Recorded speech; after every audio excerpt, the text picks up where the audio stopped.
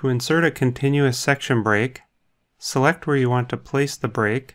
On the Layout tab, in the Breaks drop-down, select Continuous. A continuous section break allows the formatting to change within that area, for example switching from 2 columns to 1.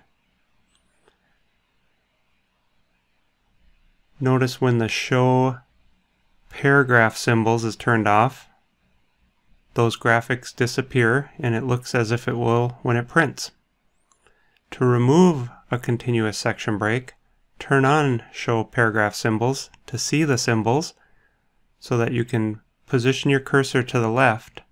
Use the Delete key to remove that section break, and the formatting from the adjacent section then is applied to the original section where the break was.